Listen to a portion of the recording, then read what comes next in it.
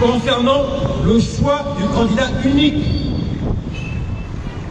Bizarrement, en octobre 2018, pour les raisons qui sont encore les leurs, parce que M. Jean Ping avait soi-disant décidé de ne pas soutenir ceux qui sont allés aux législatives, bizarrement, certains considèrent Jean Ping comme étant le président élu quand ils ont besoin de soutien, mais quand ils veulent faire ce qu'on appelle communément chez nous de la sorcellerie, à ce moment-là, ils ne reconnaissent plus M. Ping comme étant le président élu. Toute cette façon de se comporter, c'est de l'incohérence. Et on ne peut pas bâtir un pays en étant incohérent. On ne peut pas demander à des Gabonais d'être cohérents si à la base, ceux qui leur demandent d'être cohérents sont incohérents. Tout à fait. Le Gabon et les Gabonais ont besoin de vivre dans un pays où les ressources qui sont extraites de leur sous-sol puissent leur être bénéfiques. Tout à fait. Ce n'est pas le cas. Ça n'a jamais été le cas. Et ça ne sera jamais le cas avec les personnes qui se sont imposées de force à notre pays. C'est vrai. Je vais répéter ce que M. Jean Ping a dit. Parce que M. Ping est notre chef. On l'a élu. Et par conséquent, il devient notre chef. Point barre. C'est juste. Il n'y aura pas d'élection en 2023. Yes. Voilà.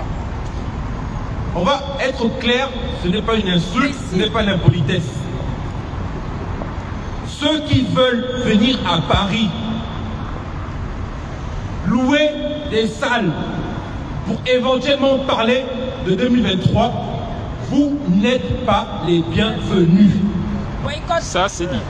Il va y avoir de la violence à Paris si les esclaves du Gabon viennent à Paris pour nous parler d'une éventuelle élection présidentielle en 2023 dans notre pays. À bon entendeur. À l'heure actuelle, le contentieux politique de 2016 n'est toujours pas épuisé. Nous avons un monsieur qui se bat pour que son élection soit reconduite avec l'ensemble des Gabonais. Certains oiseaux pensent à une éventuelle élection en 2023.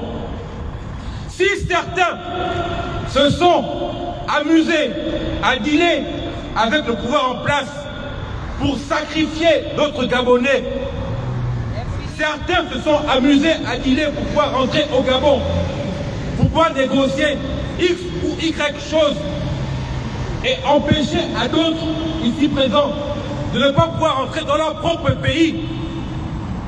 Ça, on n'acceptera pas ça. Que vous le vouliez ou pas, il n'y a pas un Gabonais bien, un Gabonais mauvais. Il n'y a que des Gabonais. Si certains, bizarrement, ne sont plus dans l'œil du cyclone et peuvent rentrer au Gabon, ça, je ne les en veux pas. Mais si d'autres dealent avec le pouvoir en place pour ce pays, une place au soleil, et parler de 2023 en estimant qu'il faille nous sacrifier, ça ne marchera pas, ça ne marchera plus. Ce qui s'est passé en 2009, en 2016, en 98, en 93, où les gens font des allers-retours.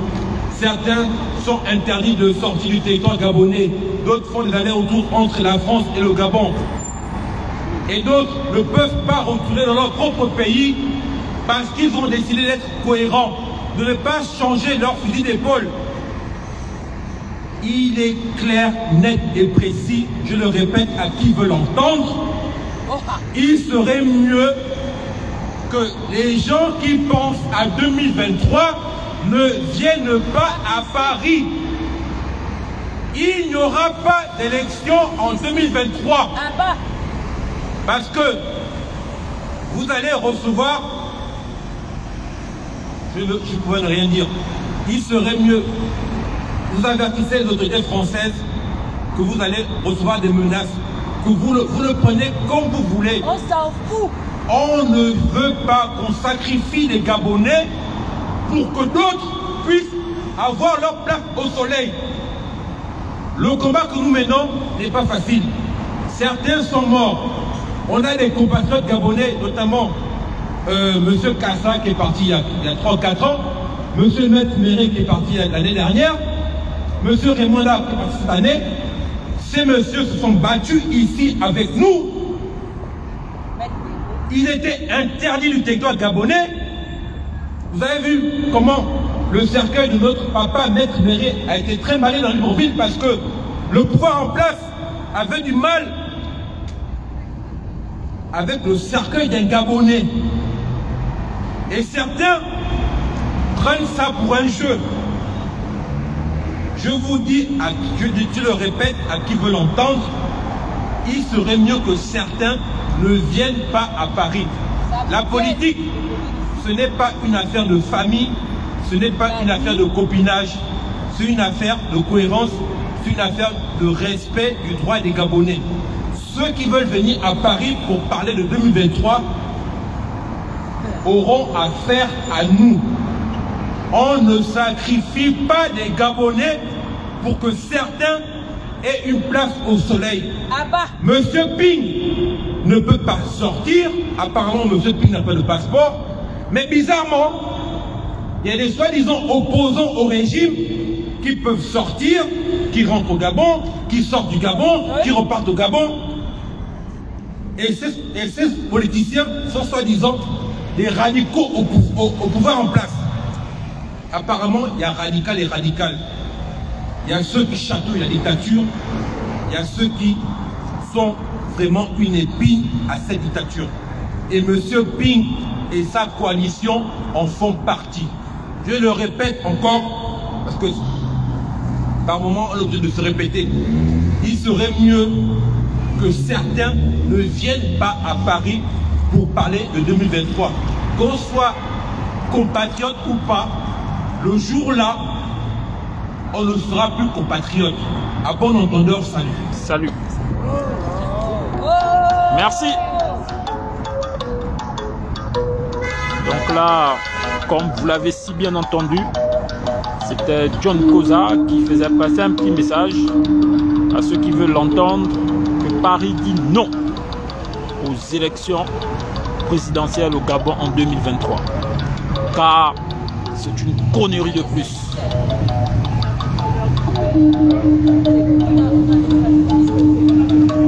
Donc pour ceux qui viennent d'arriver, il s'agit ici de la résistance gabonaise qui, comme tous les samedis, manifeste contre la dictature au Gabon et pour la souveraineté du Gabon. Qui parle de souveraineté, parle de souveraineté politique, économique, militaire et sociale. Comme vous le savez tous, niveau politique, c'est la France, et toujours la France, qui a décidé et qui décide qui doit être président au Gabon.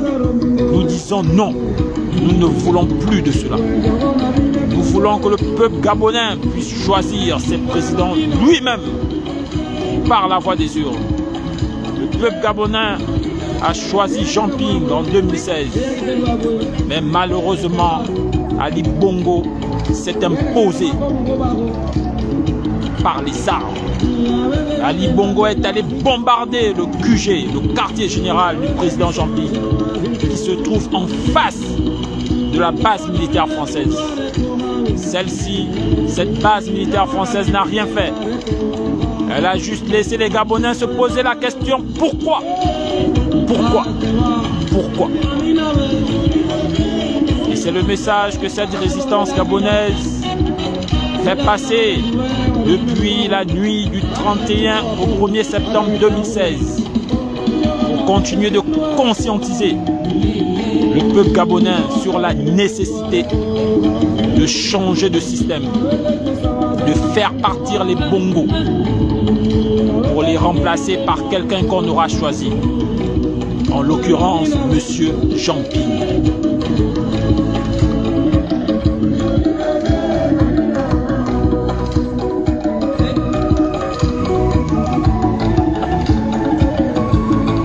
Donc vous écoutez ici une musique traditionnelle gabonaise.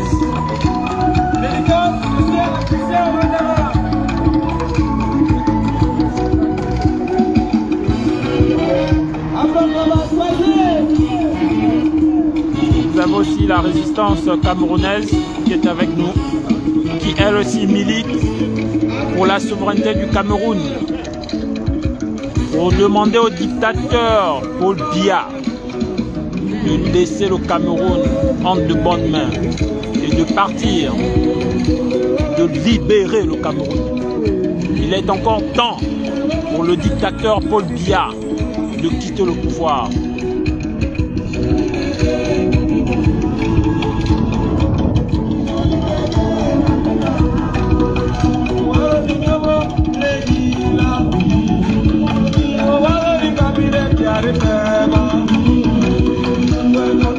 N'hésitez pas à partager le direct pour éviter qu'il ne soit coupé.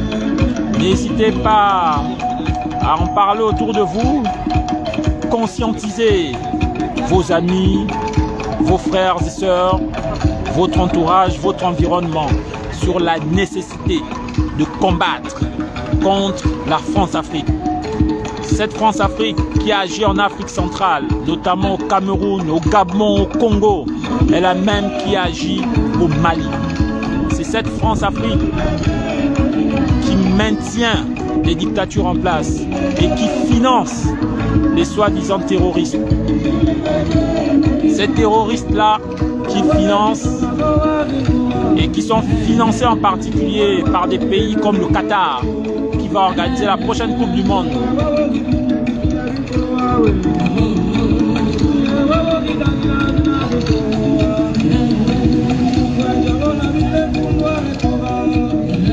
Donc, chers frères et sœurs, n'hésitez pas à partager ce direct.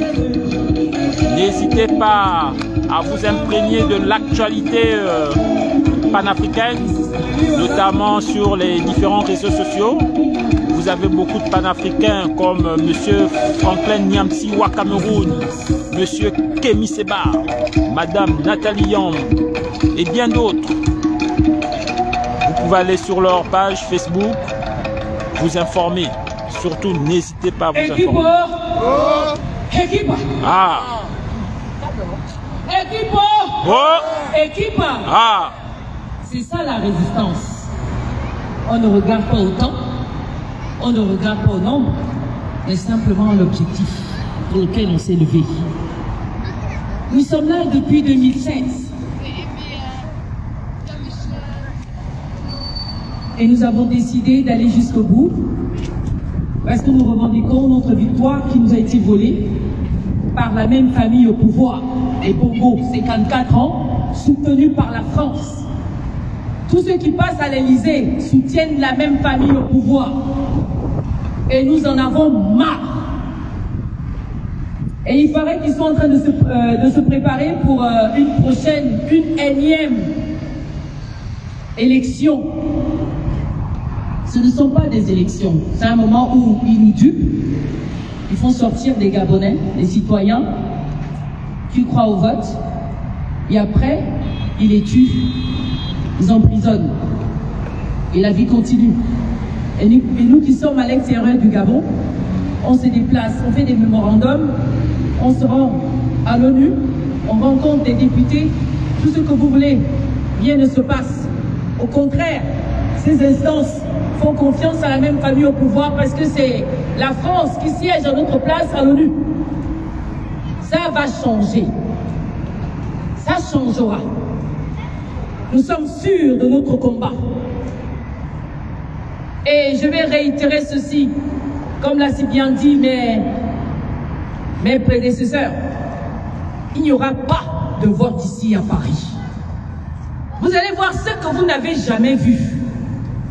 Au départ, vous ne saviez pas que nous allons tenir, que nous allons rester là. Il fait froid, hein?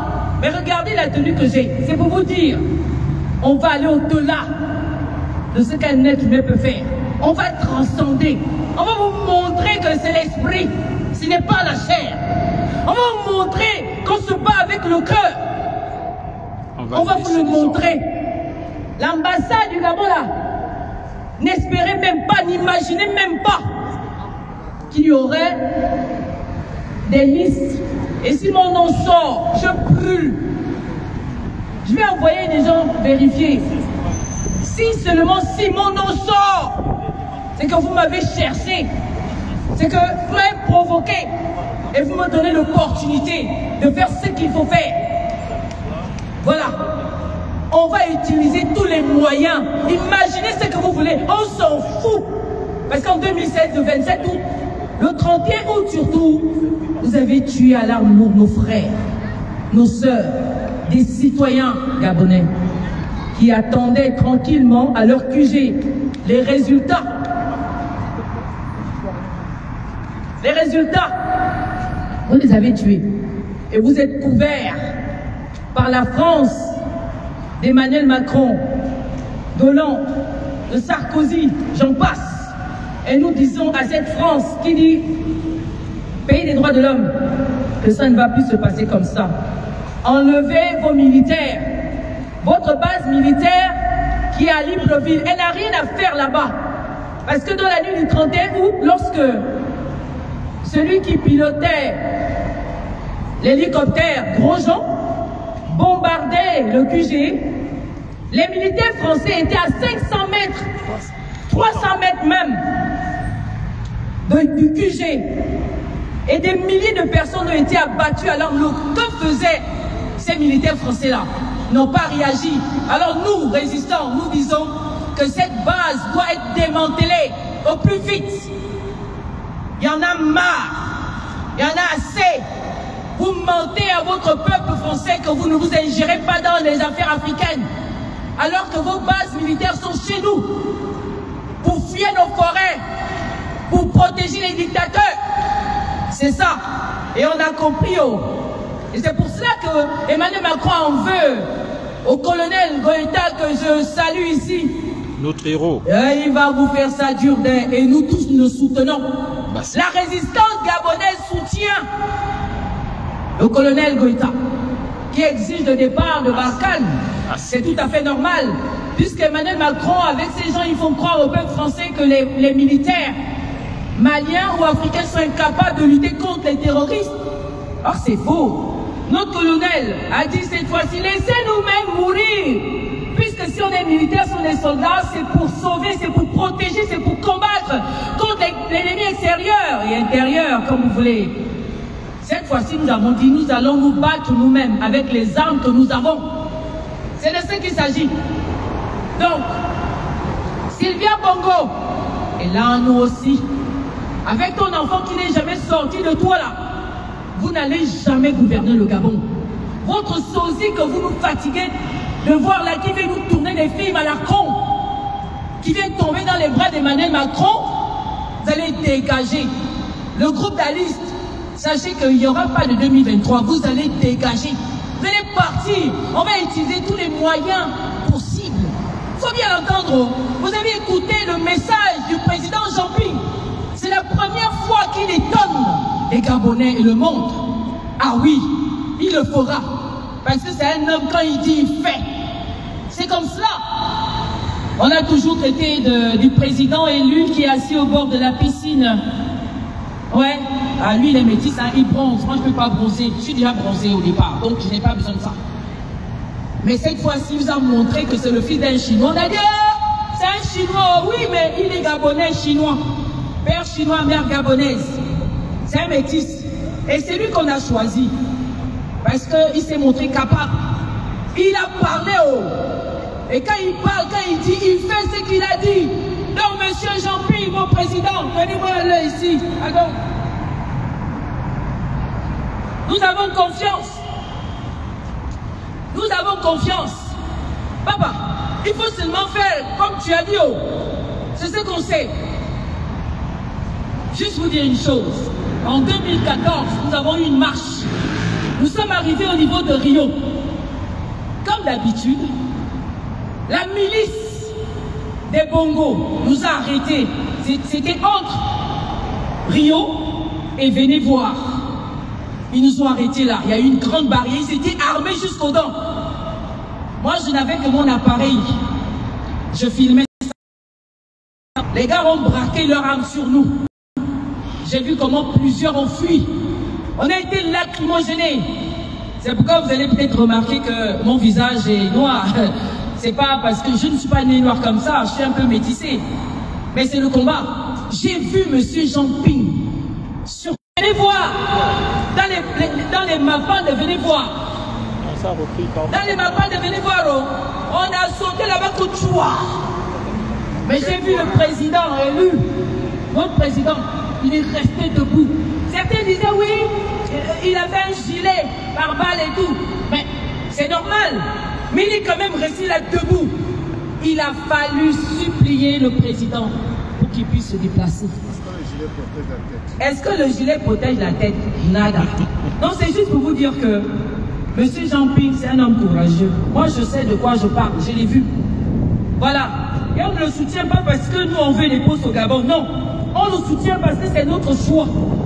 C'est notre souveraineté. Ce n'est pas sa tête qui nous plaît, mais c'est le projet. Parce qu'on est quand même un pays très riche, excessivement riche, mais le peuple ne bénéficie pas de ces richesses. Et ces richesses, ces revenus sont mal partagés. C'est ça le problème. Ça se partage entre amis. Quand Omar Bongo vivait, elle c'était pour tel, c'était pour X, Y, mais il n'y a pas de table banc dans nos écoles alors que nous avons une grande forêt dense, près de 99% c'est la forêt. Et on n'a pas de table banc dans nos écoles. On n'a pas de lycée, on n'a pas de maternité. Au Gabon, c'est on n'a pas, on est dépourvu de tout alors qu'on a de grandes richesses. Hey! C'est pour cela, M. Jean Ping est sorti, il a dit non, je pense que là c'est trop, je vais faire quelque chose. Certains disent voilà, il a géré avec Omar Bongo, il était beau-fils. D'accord. C'est vrai. Il n'y a pas de souci. Mais à un moment donné, quand un PDGiste se rend compte que la population souffre et qu'il faut faire quelque chose, eh bien on l'accepte. On l'accepte, ce Chinois-là, c'est notre choix. C'est pour ça que nous sommes là. Et nous vous disons, vous allez voir ce que vous n'avez jamais entendu. Est-ce que il met Woma, Mazona, Miaye, les amis à Bekawo? Ma yémé à Makobo. Comme a dit ma mère, nous n'avons pas vu venir. Midi qui yam. Makobo, Akabebe Nako, Ngi. Baba Kaba Zanangi, Ngi Akuluyang, Ngi Akayan Suisse, Ngi Anan Suisse, Ngi Asafa Falava, Miaye, et ma miadi Kawok. Miaye Wok, et ma midi Kayen, Bobo Baïmo Bo. Des Kaba Mia Bobele Zamana. Va! Élection et qui bombarde. Voilà. Merci à tous. Le combat continue. Ben, ceux qui n'ont pas compris, c'est pas grave. Demandez à vos amis. Ils vont vous dire ce que la générale des Amazones a dit. Et nous avons ici le général Wanto et notre doyen qui sont venus nous soutenir. C'est pour vous dire que nous ne sommes pas seuls. Nous avons nos frères africains qui reconnaissent notre combat. Et c'est ça la résistance. Nous continuons jusqu'au bout. Merci. Merci. Sylvia est là en nous aussi. Merci. Alors, donc nous allons donner la parole à notre frère qui est avec nous. Général Wanto, de la résistance camerounaise. C'est la résistance camerounaise, toujours debout. Donc vous avez la parole. Ah, c'est qu'ils vont en Coupe du Monde, là c'est vous. Équipo, Ah. équipo, équipa. Ah. La Coupe du Monde. Nous sommes sur cette Place. très célèbre place du Trocadéro, une fois de plus. Cette fois-ci pour louer la témérité de la résistance gabonaise. Applaudissons pour les Gabonais, s'il vous plaît.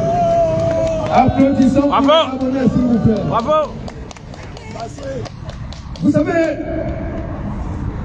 dans la vie, il faut souvent avoir des sources d'inspiration. Et pour nous, les combattants camerounais, les combattants de la liberté du Cameroun, le Gabon est une source d'inspiration pour nous. Et je vais m'expliquer. Souvenons-nous, le 27 août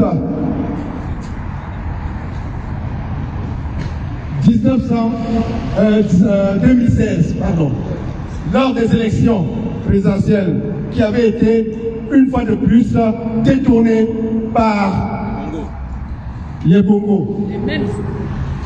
Le peuple gabonais, comme un seul homme, s'est levé et a investi cette place mythique du Trocadéro.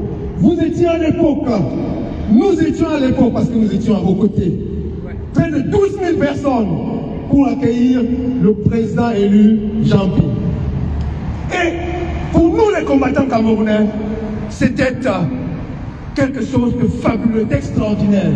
Pour un pays qui, en 2016, ne comptait que 2 millions d'habitants, mobiliser 12 000 personnes sur la place du Trocadéro, je me suis dit, en tant que combattant camerounais, ça c'est l'exemple à suivre. Et c'est ainsi que, comme un malheur n'arrive jamais seul, quelques instants après, il y a eu le tour du Cameroun et les élections ont aussi été détournées. Comme d'habitude. Et comme le peuple gabonais, debout, nous avait déjà montré le chemin, moi aussi, j'ai pris mon bâton de pèlerin, je suis monté au créneau et j'ai pu, grâce à l'inspiration qui m'avait été donnée par le peuple gabonais, j'ai pu donc regrouper près de 20 000 personnes à la place de la République.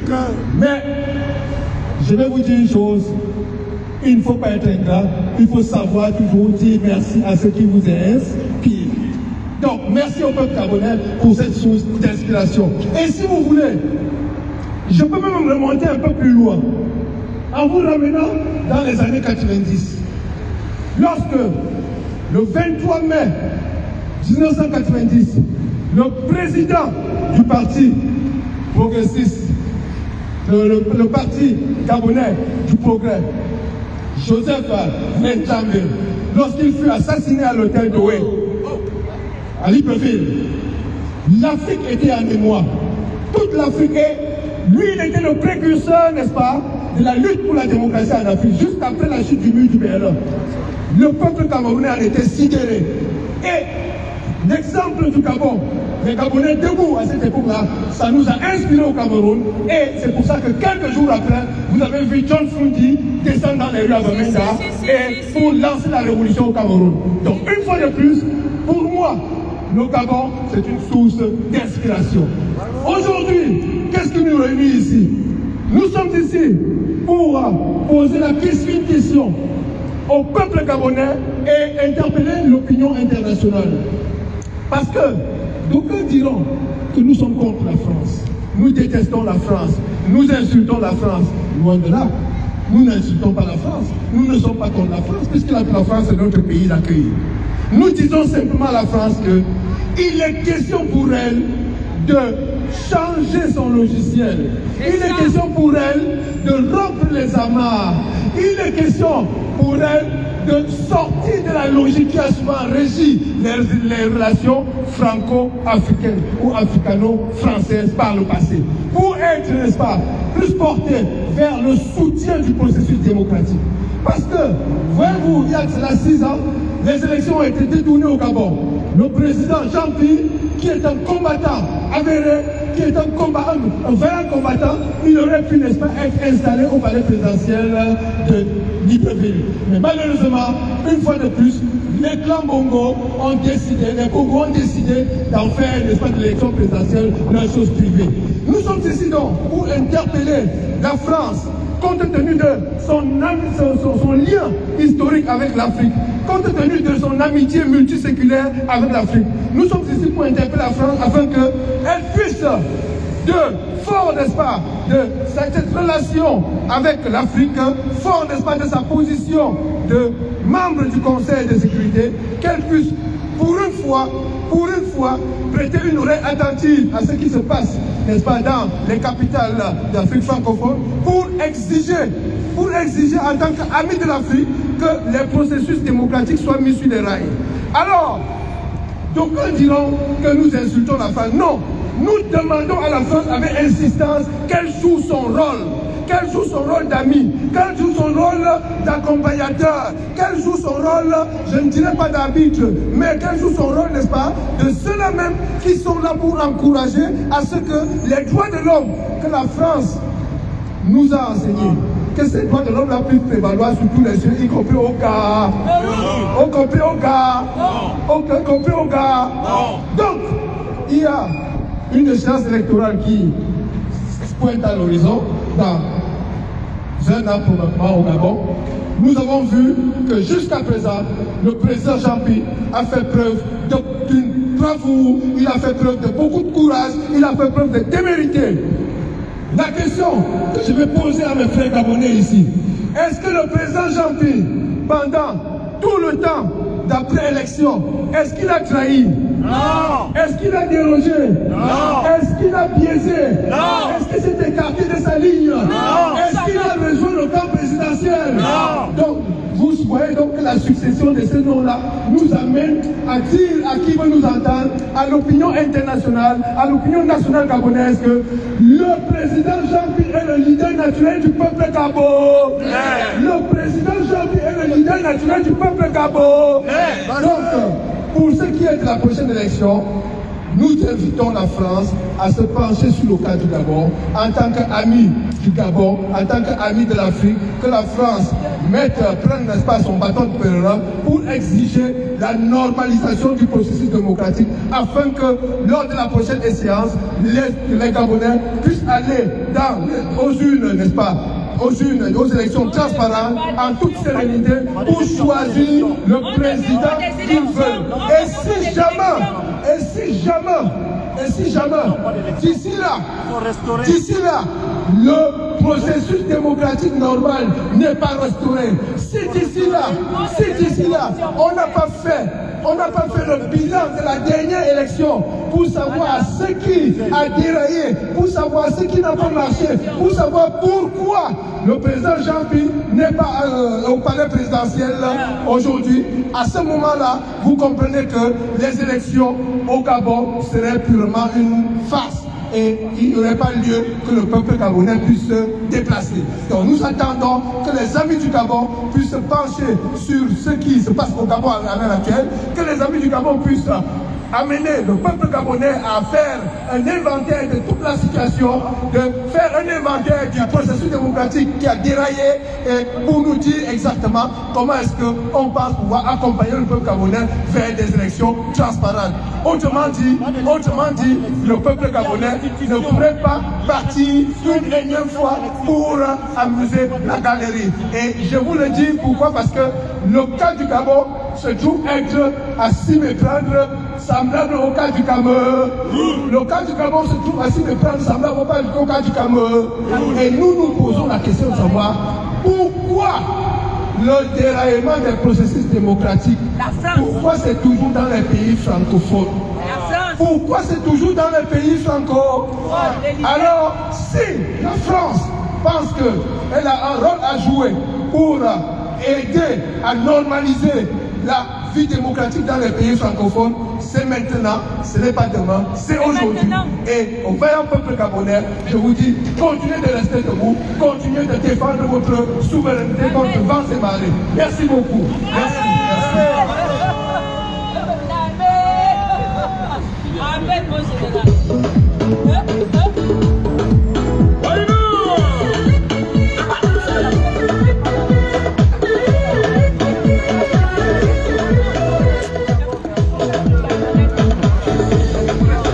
Là, vous avez écouté le général Wamto de la résistance camerounaise.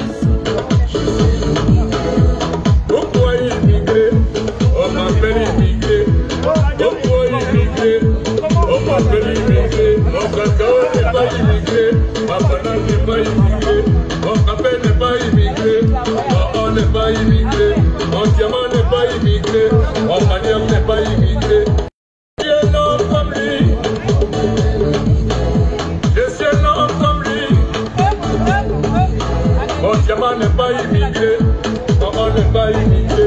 Mon pétrole n'est pas immigré. L'iranium n'est pas immigré. Mon igname n'est pas immigré. Les prisonniers n'est pas immigré. Quand je ne retiens jamais. C'est moi, je n'ai pas demandé visa. Je viens chez toi, papa travaille, c'est difficile. Papa papier, c'est sûr. Viens au Mexico. Parce que depuis qu'elle m'avait donné, j'ai perdu. pas immigré, mon diamant n'est pas immigré, mon or n'est pas immigré, mon café n'est pas immigré, mon piment n'est pas immigré. Why not? Si tu n'as pas pitié, je dis faut avoir un cœur. Si tu n'as pas un cœur, il faut avoir pitié.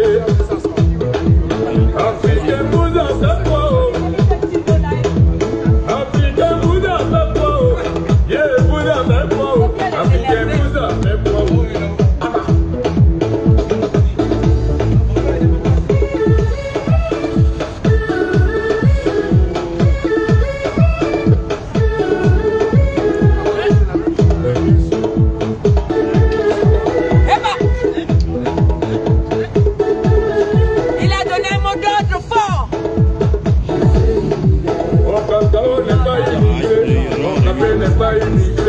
Mon pétrole n'est pas immigré, mon or n'est pas immigré, l'uranium n'est pas immigré, mon diamant n'est pas immigré, mon riz n'est pas immigré, ma banane n'est pas immigré.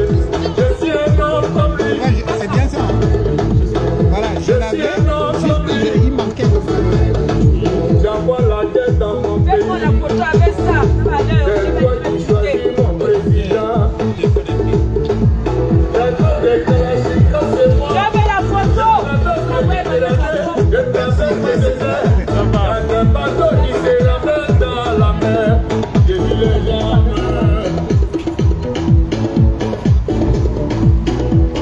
Attends, ton numéro c'est lequel? Il est immigré. Il y a le bateau, il est immigré.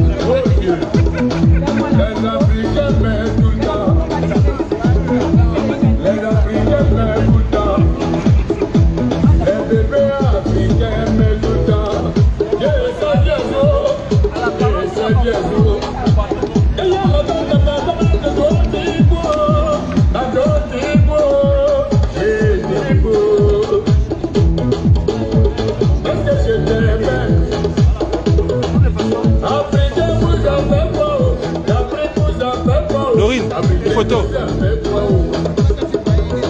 Tous les Africains ont fait quoi? Africains vous a fait quoi?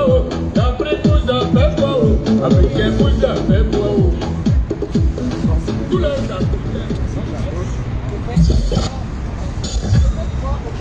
Voilà. Après on va dicter ça. D'accord. Allô?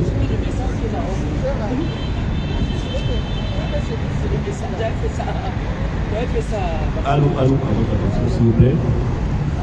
Bonjour à tous. Nous sommes ce samedi 2 avril sur la place du Trocadéro afin de rappeler au monde l'arrestation et la détention. Autant pour moi, des prisonniers politiques au Gabon de manière illégale,